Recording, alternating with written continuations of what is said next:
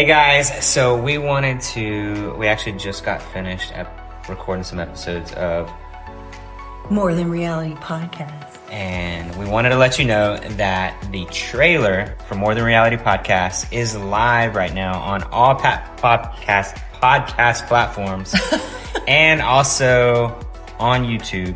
So you can go check it out, and we'll put a link to YouTube right here, but you can actually go to More Than Reality Podcast on any platform and see the trailer and listen to the trailer too. See or listen, and all the episodes will be getting loaded on there, so you can go and like and subscribe and stay up to date on everything new and More Than Reality. And so see you there.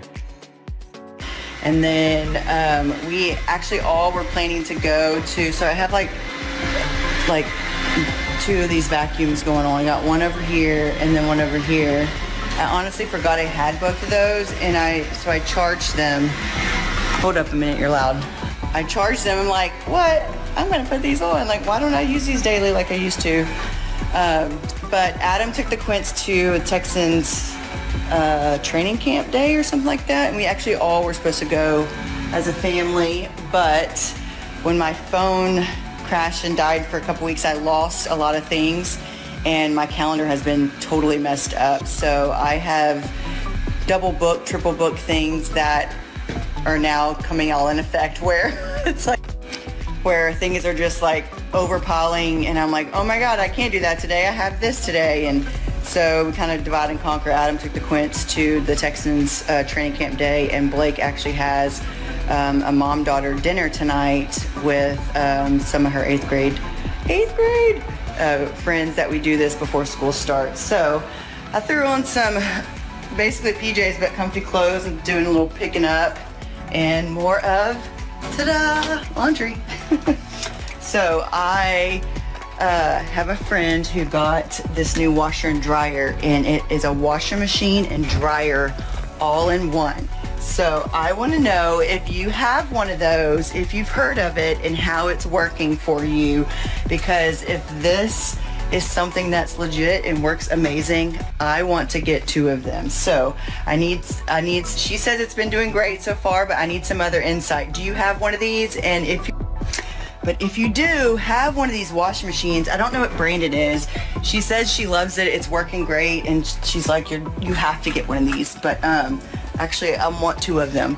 But if you have one, I want to know if you have it, and is it doing what it's supposed to do, and how long have you had it? So if you know what I'm talking about, if you have one of these washer and dryers in one where you wash it and it dries it, like, I want you to send me a message and tell me what you think about it, because I'm interested in those. So also, we had a great day at church today. There was like 30 over 3 services, like 30 something people got baptized. So I love watching baptisms. I love hearing testimonies and stories of God working and changing people's lives, and it's always emotional. And so I remember back to the day when I got baptized as a new believer. I mean, just 2 years ago, Blake got baptized as a believer.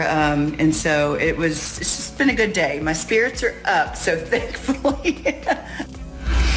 So my spirits are definitely upped after church. The message was great. We've been going through the book of Mark, and it's been a really great study, and very impactful as far as message wise. And today we talked about feeling the pressure and all the things of the pressure in your life, and that is not what God wants for you.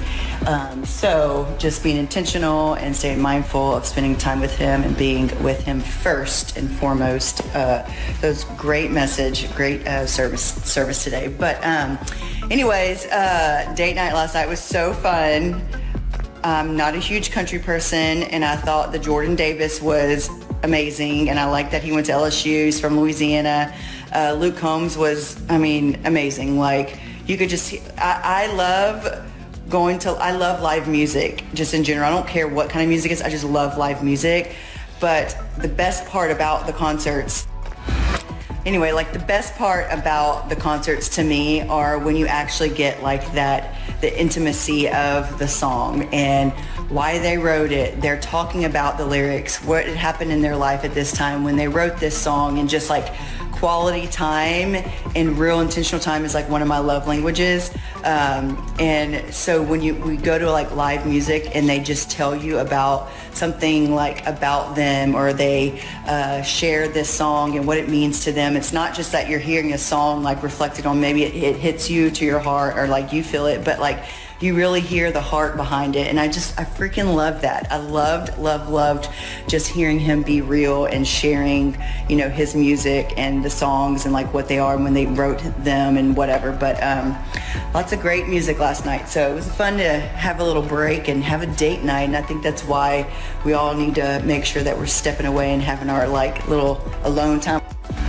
We all just need to make sure that we are having our intentional quality times with our spouse. It's been very challenging this summer for Adam and I to do that, and it's not that the relationship is bad or anything, but when you don't get your one-on-one like spouse time, it's just different. And so things just start to pile in and get in the way. And it's one of those things that we've always kind of preached ourselves was date your spouse, and we do. And we are regularly on the weekly dating. But this summer has been so divide and conquer and split, or it's just been family, which has been enjoyable and great, but we've just been exhausted. We like just haven't had that one-on-one time together. And I just think in general for all marriages, as just some encouragement to all you, is that like pursue your spouse, like continue to work on it, even when you don't want to, even when things are fine and you don't feel like you need quality time together. You still need quality time together because there's kids, there's distraction, there's work, there's so many things that come in between, and you don't want to lose sight of where it all began, and it started with the two of you. And so, but if you think about it, honestly, like our children, we're constantly repeating ourselves. We're constantly reminding them. We're constantly telling them the same things we do every single day. You got to brush your teeth. You got to, make your bed, or you got to put your shoes on. And did you brush your teeth? Did you brush your teeth?